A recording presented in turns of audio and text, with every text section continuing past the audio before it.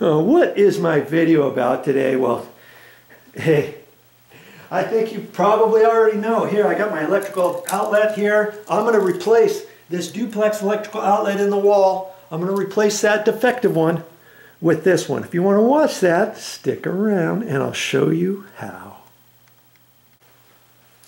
Now, what's the deal, Joe? If you were watching another video of mine and you saw all this, you know that this particular electrical outlet is in fact working, but it's not working like it should. I've got this little thing plugged in there and it's for cats. If you have a cat pissing on your carpets at home, you might want to get some of this stuff that works really super good. You plug it in there, it shoots off an aroma. It doesn't shoot off, it just kind of weeps it into the room. You can't smell it, your dogs can't smell it. It's not going to affect your dogs. And if you have cats, it's going to affect them. It's going to calm them down a little bit, and it's going to prevent them from pissing and urinating on your carpets, on your electrical outlets, on your walls, on your baseboards, whatever. Okay?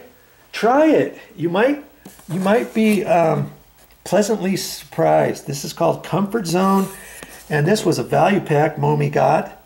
And it came with 6 of these little goodies, replacement cartridges, and it came with 3 tops. I don't throw these away every single time. I'll save them in case one goes bad. I always want to have a couple extras.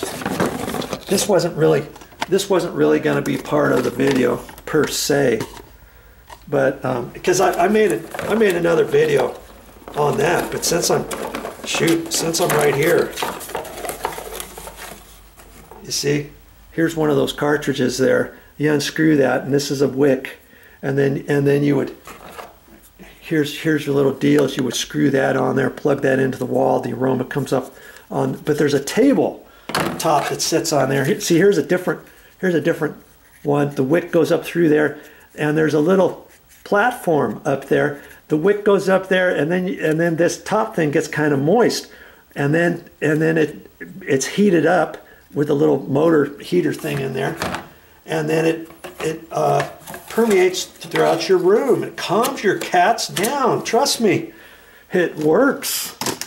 And you see, this one here, I've got a little piece of napkin under there. See how it's kind of setting at an angle? It doesn't want to set in there straight. And I think it's because this electrical outlet is in the hallway. This condo is over 15 years old. See how this it just doesn't want to hold up there. And if you leave it like that and it's coming down at an angle, after you put it in, you feel under there 10 minutes later, this is going to be wet, and this is greasy, oily stuff. It's going to be wet, and what do you suppose happens? It drips down on top of your carpet. That's why this thing has to be straight. Like that. That's why I put that underneath it. See, but I don't want to leave it like that. It's not going to take me very long to replace this electrical outlet. This thing costs less than $1. I'm going to do it right. These prongs on here are going to be a lot stiffer because they're brand new. They're not going to be worn out from somebody plugging something in here 50 million times in the last 15 years. Because when they run a vacuum up here, where do you suppose they plug the vacuum in? It's real easy to plug it in here. There's no plugs down here low anywhere in here. There's one behind here. I'm not going to pull that out every single time.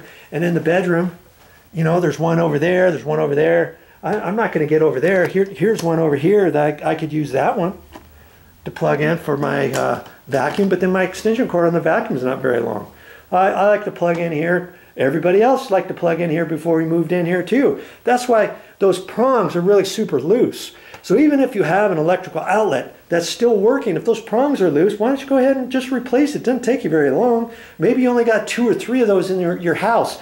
Different areas where you know every time you plug something in there, your vacuum, it always wants to kind of come out. It doesn't poke in there very well, and you have a hard time plugging your extension cord in there. Go ahead and replace your electrical outlet, even if it's not broken.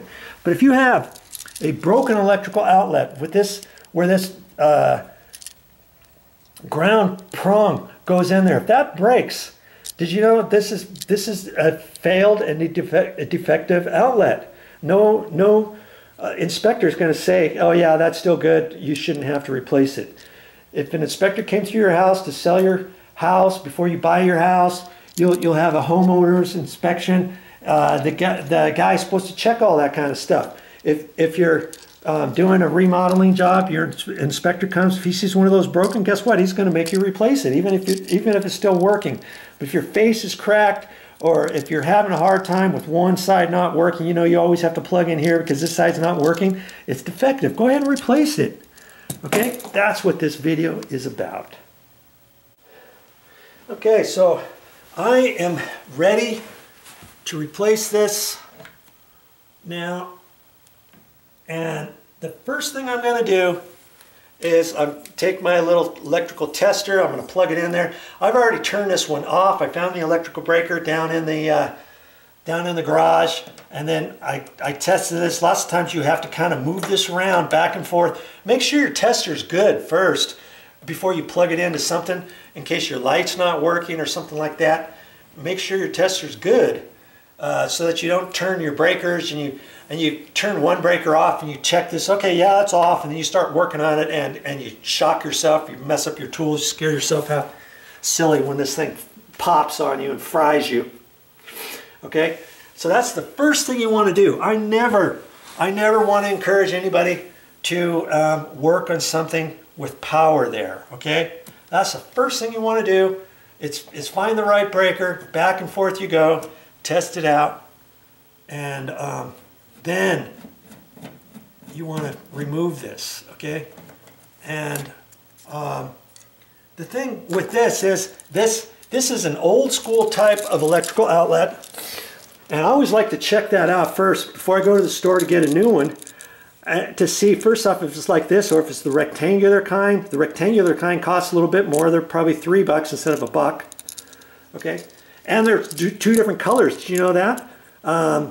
You have an ivory color, which is kind of an off-white, which almost is kind of a light yellowish. Well, that's the old kind. Years ago, they only had one color. That was the color. Then they started going with white ones too. But then, if you're working in an old place, this condo's 15 years old. If these were off-white, I would have made note of that and then got an off-white electrical outlet to replace it with. Okay, so I always like to check that out and before. And so now let's see if you can see everything. Yeah, you can see all that. Yeah.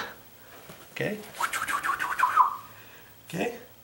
now I'm just gonna before I take that out, what else can I do this? I could mark this with a felt tip pin if I wanted, or something like that, in case you've painted and you want this exactly where you want it. I'm just going to put a little mark above the screw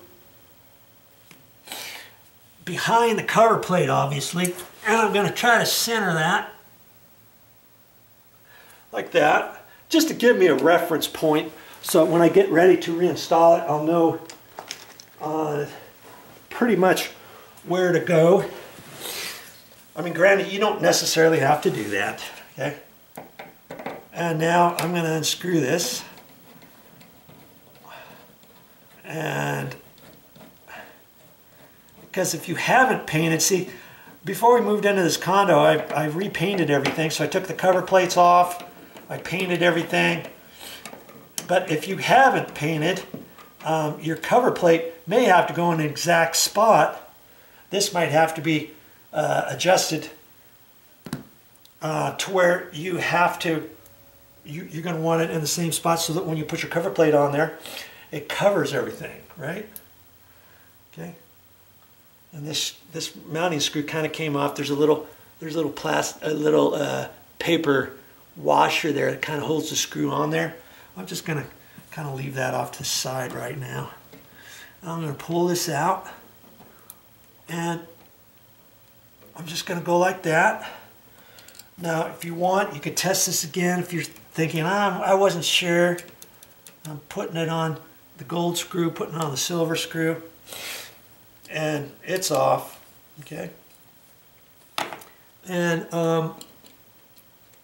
that's all you get. That's all you're going to do just yet. Okay, that's it. Just pull it out that far.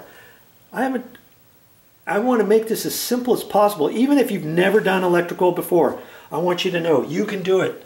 You can do it on your own. If I can do it, an average Joe, you can do it. Okay, so on to the next step we go.